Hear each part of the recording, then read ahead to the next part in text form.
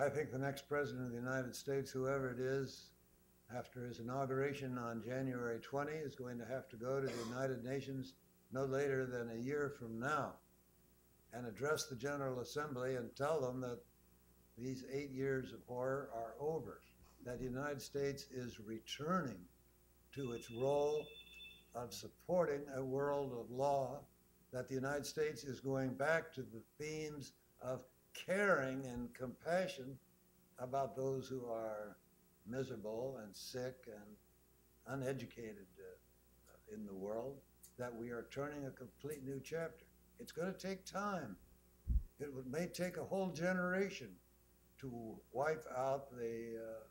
memories of the United States as a superpower to be feared and resented,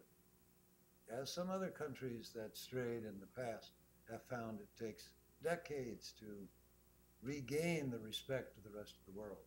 But if we do that, if we can go back to where the world understands, appreciates, and admires American values, and that will restore the confidence of foreign investors in our country and our own investors in our country, and restore the confidence of consumers in this country, and we'll have both peace and prosperity. Well said.